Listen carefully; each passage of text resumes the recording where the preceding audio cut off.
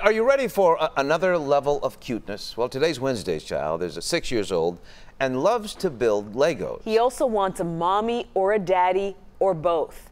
Wait till you see the expression on his face when we asked him about adoption.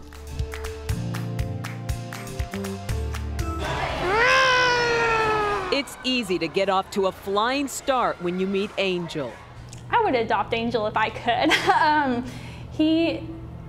He's the sweetest kid. Thank you. Angel has been in foster care on and off for 3 years. So what do you like to do for fun, Angel? I like to slide on the water slide. Angel is learning to build confidence and needs a family with a good understanding of how trauma impacts children's development. He really needs a home that can provide a lot of structure for him. He's young, he's been through a lot of trauma like any kid in care has, and he really needs a family who's willing to put in some time helping him learn and continue to grow into the happy little person that he is. Angel gets a huge smile at the thought of adoption.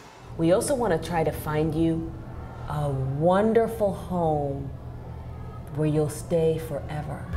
Yay. Angel's caseworker says he's starting to understand that adoption means a forever family. He would do best in a home where he is the youngest child. Ideally, I would like a family with older kids. Just because he does require a lot of extra help and support right now, a family with older kids would probably be able to provide more of that.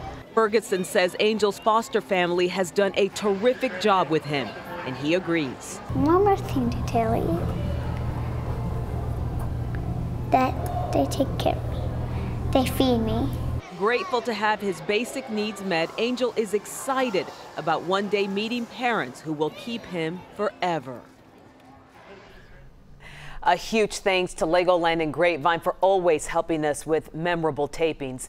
You need to be licensed to adopt or foster a child in Texas. Just visit WFAA.com/WednesdaysChild to get that process started, or you can email me directly.